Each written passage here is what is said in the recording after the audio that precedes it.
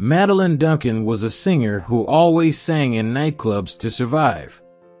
Her dream of a successful career went wrong, and she ended up finishing her career in nightclubs where she did some performances in Chicago.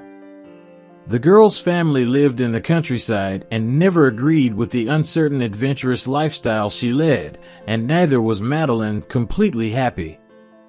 One day Madelyn met Leroy, a customer at the bar where she sang. He gave Madelyn a life that was the dream of many women and became Madelyn's dream too. A home, a stable life, and true love. Leroy brought a life that Madelyn never imagined having. Despite being heavily discriminated against by the boy's family, they were happy and had a son, little Elijah. The couple's life seemed to be going well, but returning from a business trip, Leroy died in a car accident. Elijah was only 2 years old, and life was totally ungrateful to mother and son after that. Leroy's family was powerful and made a point of taking everything from Madelyn. As a widow, she had no right to anything, and later it was discovered that Elijah was not Leroy's biological son, so things got much worse. In fact, when Madelyn met Leroy, she was looking for a man to raise her son because she was afraid of being a single mother. She just didn't imagine that her fraud would end up being discovered in this way. Madelyn had nothing and returned to singing in nightclubs. Madelyn's family took her in and asked her to come back home to the countryside, but living together was not easy. Madelyn and her parents argued a lot, and after some time, she decided to return to Chicago to sing, but now with a difference, she had a son. Definitely over time, Madelyn left Elijah more and more abandoned. She took endless shifts as a waitress and singer in a bar, and most of the time the boy was alone. 1 or 2 neighbors were the ones who used to help the boy when he needed it. Madelyn started drinking heavily and became an alcoholic. That's why it was common for her to disappear for days on end, leaving Elijah alone at home. Sometimes he ate at the neighbor's house, but the fact is that the years went by and Elijah learned to fend for himself very early on. At just 10 years old, he already knew how to take care of himself. He cooked, washed, and ironed his own clothes. But things started to get worse. In addition to almost never being at home and still drinking heavily, Madelyn also started meeting boyfriends who were guys who were usually violent, lazy, and equally alcoholic. The fights at home were constant and Elijah could no longer stand that life. He loved his mother, but he finally knew that he was already stopping living because of her, so the young man decided to leave home at just 15 years old.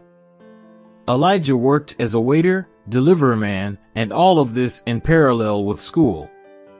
He lived in the back of a bar where he worked as a cleaner. However, Elijah never stopped studying. He loved the computer science field, and one of the many jobs he did to support himself was to fix computers. Despite everything, Elijah was a very diligent student and managed to make his own way to change the situation he was in. Elijah got a scholarship to college for systems development and worked and studied hard to support himself. He stayed away from his mother all this time. They talked once in a while, but he and Madelyn were distant. The rest of the family was very proud of Elijah, but they lived far away and usually talked to him over the internet or during Elijah's vacations when he visited his grandparents. One day Elijah found an abandoned German shepherd. It was a puppy, but it was badly injured. Elijah took it to the vet and took on even more computer repairs so he could pay the vet bill. The vets worked hard and managed to save little Finley. From small, Finley became giant and Elijah's best friend. Since he lived alone, Finley became his companion. Time passed and Elijah's reality changed completely. That poor little boy abandoned by his mother became the best student in his class. Soon Elijah got an internship at a large corporation and then got a job in the systems development area. Finley was with him since his journey as a faithful friend. Many times Finley was by Elijah's side in the early mornings he spent studying. Elijah stopped buying food for himself to buy Finley's food. In Elijah's solitary university life, Finley became his only companion. Elijah prospered. With the salary he earned, he could buy a big house with a huge yard for Finley to play in. He lived alone. Elijah had some relationships and even an engagement, but it didn't work out. The fact is that 10 years had passed since Elijah had found Finley. However, age began to catch up with the German Shepherd and some illnesses too. In recent times, Finley received news from the vet that left him in shock. Meanwhile, in the 10 years that had passed, Elijah and Madelyn had little contact. Madelyn continued to live her life full of adventures, but after a while, she finally met Christopher. A good man, widower, and able to give Madelyn a peaceful life. The woman was afraid that her past would come to light and afraid of being abandoned. She hid from Christopher the fact that she had a son. She knew of Elijah's revolts and was afraid that he would say something about her past to Christopher. She married Christopher, and he had a son named Brian. Since then, Madelyn hid from her son, afraid that he would find out something about her marriage. But a year later, in a conversation with his cousin, Elijah learned of his mother's marriage and that he wasn't even invited. Of course, he was very upset about the situation, but he didn't want to make a scene. After all, Madelyn had not been a part of his life for a long time, and he was not a part of hers. Elijah already had a lot on his plate, and the vet had given him the news that Finley needed urgent surgery that would cost $10,000. Plus $7,000 in medication and another $5,000 in follow-up exams, costing around $22,000. Elijah was scared by the cost, but he had a good salary and he could afford it. He would have to tighten his belt a bit, but nothing that would compromise him, as his salary in the IT field was really good. He was independent and lived alone, and he would do everything possible to make the last years of his best friend Finley's life the best possible. After all, the dog was already 10 years old.